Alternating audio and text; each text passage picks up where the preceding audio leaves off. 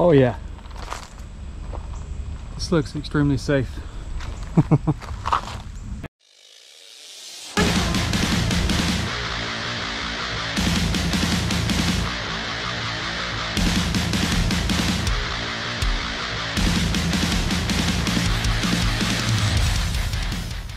But all right, guys, as you can see, we got the red 350Z completely stripped.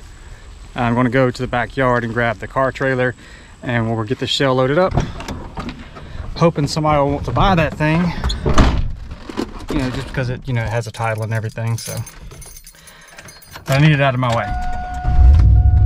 So it's crazy hot. If anyone knows of like a cool area where there's like a lot of car stuff going on and it's not like 105 degree normal temperature. God, this truck is so raggedy. Keeps coming open. Yeah, if anyone knows like a nice cool area that has like a good car scene that's not like dumb hot with high humidity, please let me know. This is ridiculous. It's not even late that late in the afternoon either. It's like 12 o'clock and it's like you can't even walk outside. It's just like instant suffering. South Carolina blows. If you live anywhere else and you move to South Carolina, you're a crazy person. It's the worst place in the world.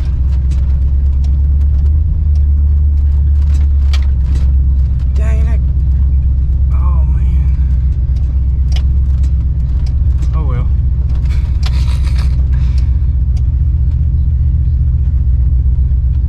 Alright, I'm gonna get this trailer hooked up and then we'll back up under that thing and hopefully get this thing out of the yard. Ugh. My backyard is so rutted, it's insane.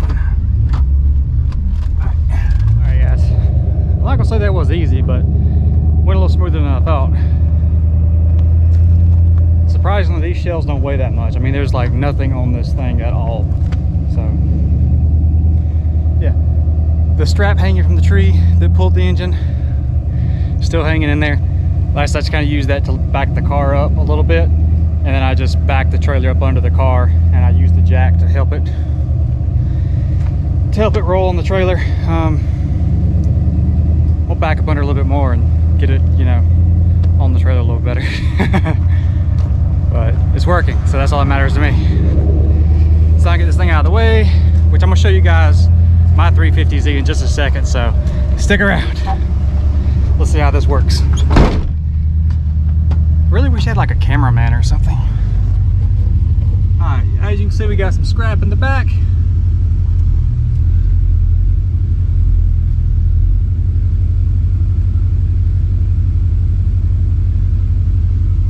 We stop right there. I don't want to scratch the floor because this isn't my trailer, it's my buddy's. So this is what I'm talking about. Like, now that it's up, I'll grab the floor jack. When I jack it up, it'll roll right back on there. All right, I have to sit you down for just a sec. Well, maybe I can do it. My Harbor Freight jack is like the 3,000 ton one. It's heavy.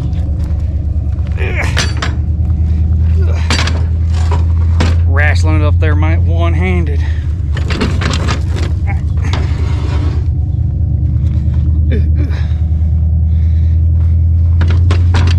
Okay.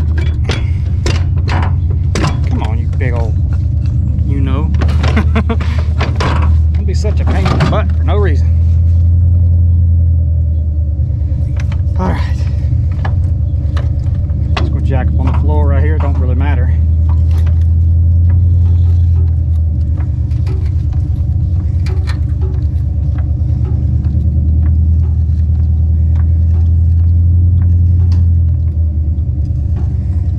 Should have lifted up on the tunnel so it goes evenly. Just want to roll a little bit.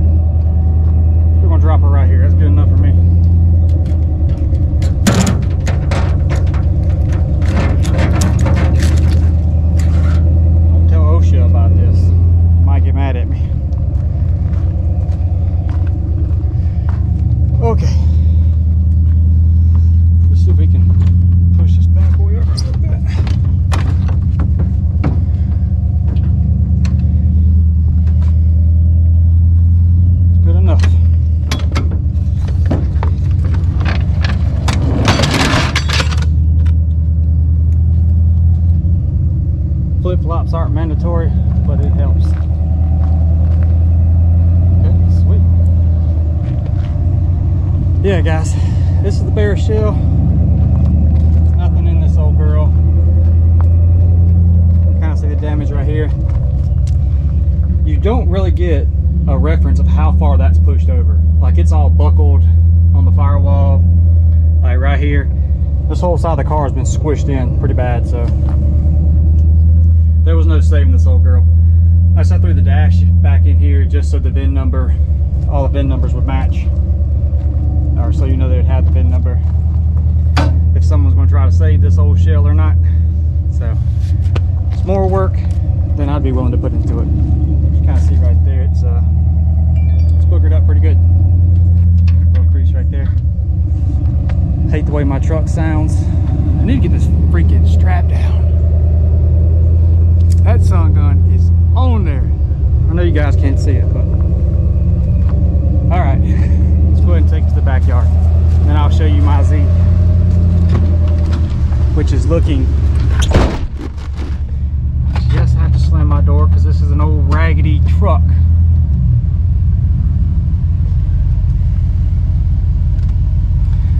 Now if that strap don't get hooked on something and try to pull the car back off. Oh, it's okay.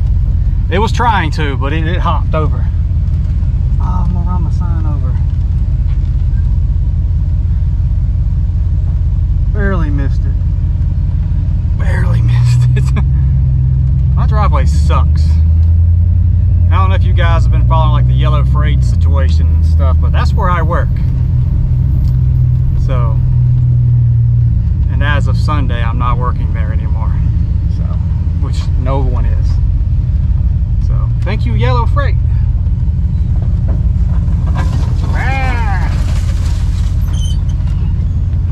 Squeak on monitor. Yeah, so I figured I would use my downtime, not only to look for a new job, but to get some of the cars moved around and get some stuff done. So, I've been working pretty hard on it these last couple weeks anyway.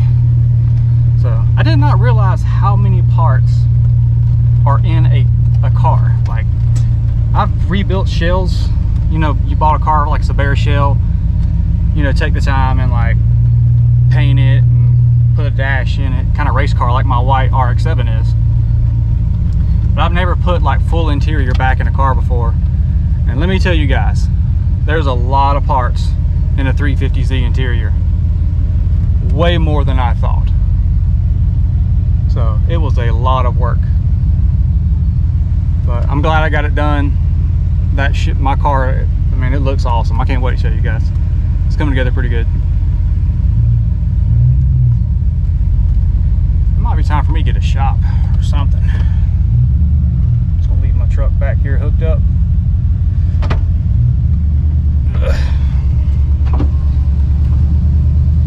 Roll the windows up. God, it's so hot, man. South Carolina. Whew. Okay, enough of me complaining. Dang this door. There we go. Yeah, I got some scrap to haul off.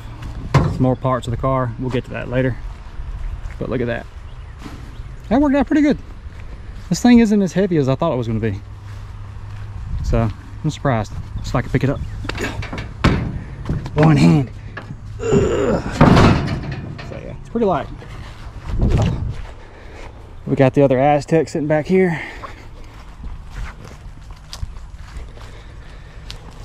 Got another Parts 350Z. The old 50N SC300, which is a car I'd like to reshell. This shell's actually kind of nice. Maybe I can buy one that's been crashed and do the same thing what I did with my 350Z, switch all the parts over. FC RX-7, which who cares? The first 350Z for parts for my 350Z. So this isn't the first time I've done this car. It will be the last. I've definitely learned my lesson. If you have a running driving car, don't take it apart. Just leave it alone. Leave it running and driving. So no need to make more work for yourself.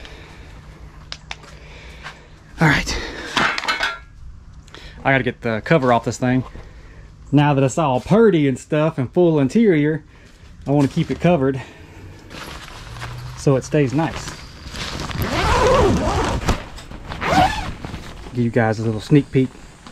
Woo! Oh, give me 1 second, I get this thing uncovered. But yeah, I gotta get, look at this. Just junk everywhere, junk. So yeah, I'm gonna use my free time wisely and try to get some of this stuff straightened out. But okay, let me get this thing uncovered real quick, because we gotta sit it on the ground and put the engine in. So maybe I'll do that in this video as well, but I don't know, we'll see. All right, enough of me rambling. Let me get this done real quick. Yeah, I didn't uncover the whole thing. Like I said, you get to see the engine bay when I put the engine in, which is sitting under all that junk. But we got the interior all in this thing. Trying to make something to kind of fill this gap right here so I can put my carpet and it'll lay flat. Just trying to make something a little bit nicer. But yeah, the interior's turned out really, really good. Of course, all this stuff has been cleaned and put back in there. It's like I don't want to put the center right there in until I get the engine in, because I got to put the shifter in, so it don't make much sense. Same way with this, so I can hook the wiring up for the engine. So look at that thing, man. Sweet. You know, like I said, right now don't really have any money to spend, so we'll put it together as, you know, as much as I can. Like I said, I got to get someone out here to install the quarter glass and replace the front windshield.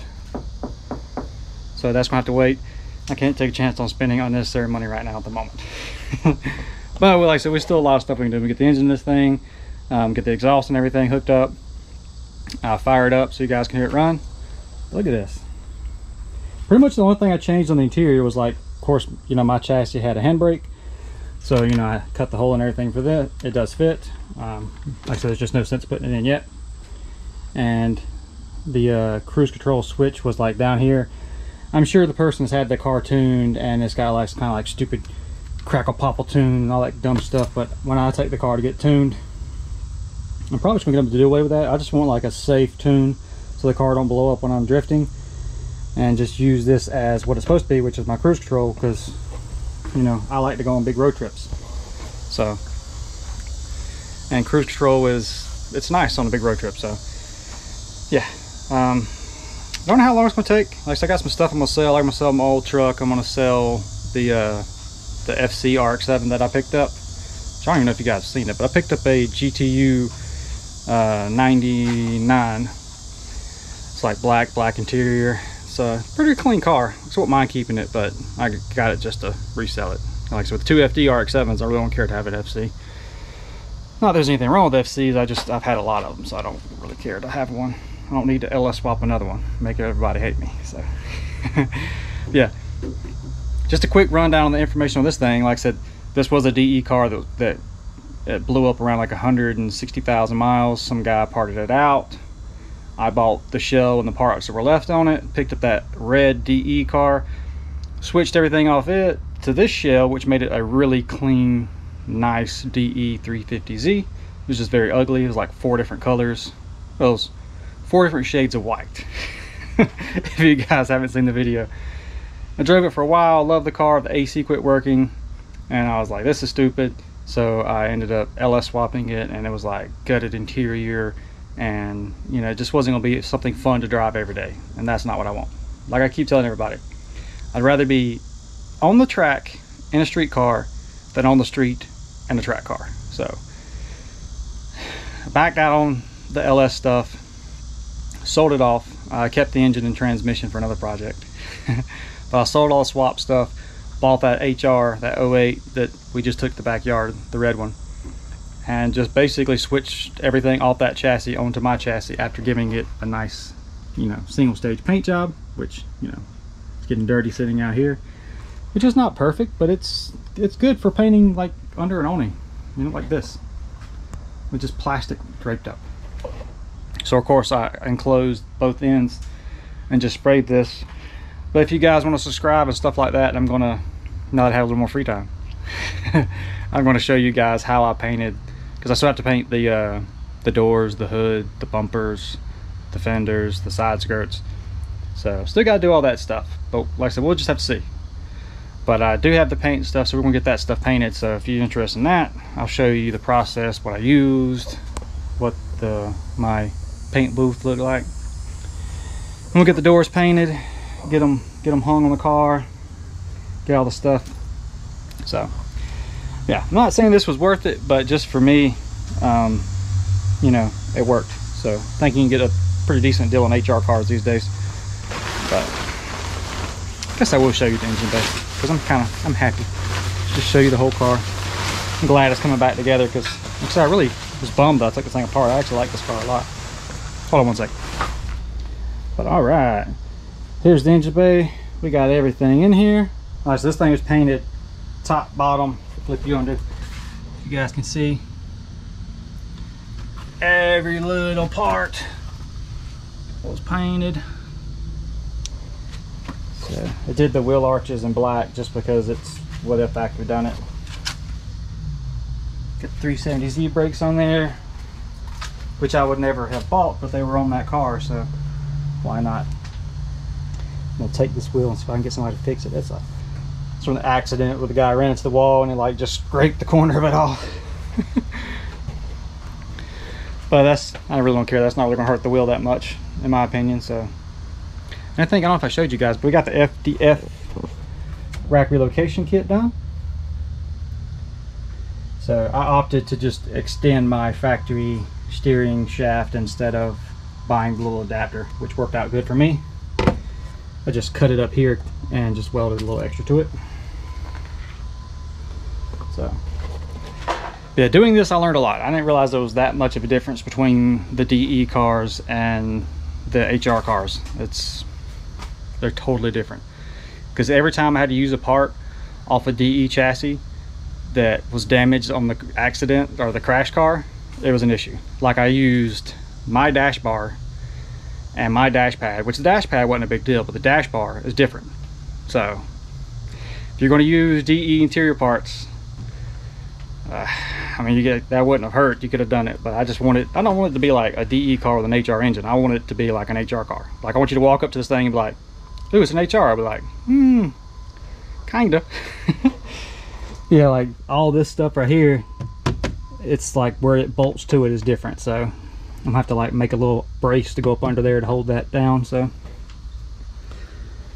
but yeah, even the fuses are different. Like I said, the fuse panel on my car, or on the crash car, the HR, the 08, it got damaged in the accident from where all this got pushed over and crushed it. So I did like a little hybrid. So I think the internals are different. I think the HR has like some stuff that's not active on the DE fuse box, or at least it wasn't on mine. I don't know.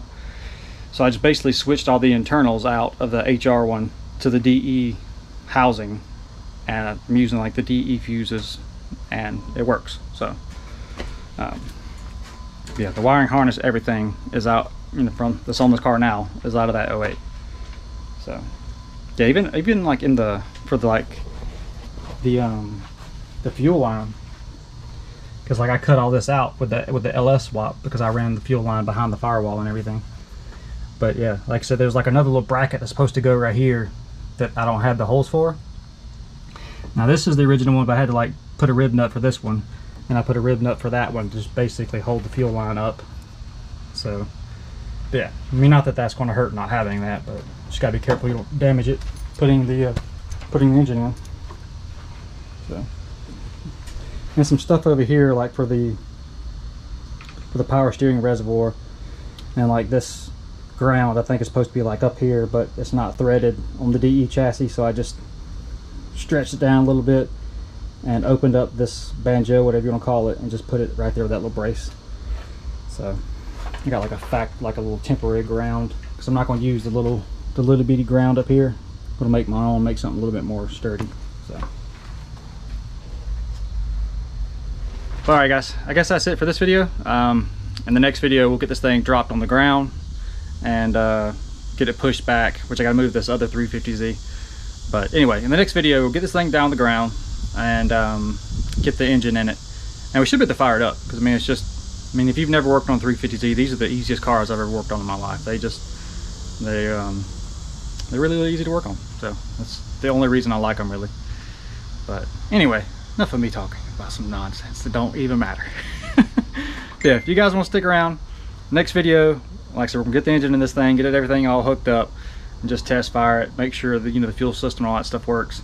And I said maybe the video after that we'll start painting. Well, no, video after that we're gonna be working on the Cobra. So let me go ahead and show you guys that if I haven't. Like I said, remember, I picked up this white Cobra, transmission issue. Turns out transmission and head gasket issue.